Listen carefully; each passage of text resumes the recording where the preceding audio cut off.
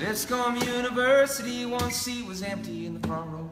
We tried to start this class, someone said, where did Jerry go? Oh, he's out there on the campus trying to be his own man. Gotta pay that college bill, so he started a popsicle stand. Just one problem, Jerry. Your popsicle is not frozen.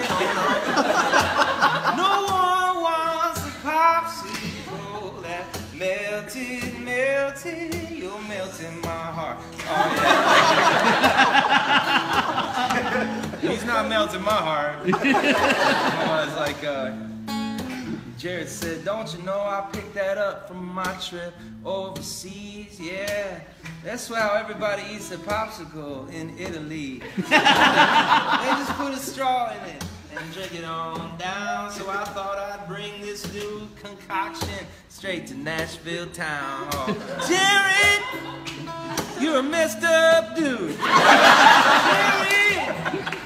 I don't mean to be rude. Next time you open up a popsicle stand, make sure you got a freezer on hand. Oh, oh, oh, oh, oh, oh, oh, oh. Everybody say, oh, oh, oh, oh, oh, oh. Come on, if you love Jared, say, oh, oh, oh, oh, oh, oh. Come on, one more time. Oh, oh, oh, oh, oh. Well, the moral of this story, if you want to make a dime, don't worry about popsicles. Just show up to class on time.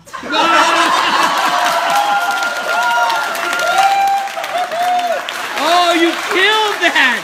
You killed that, my man!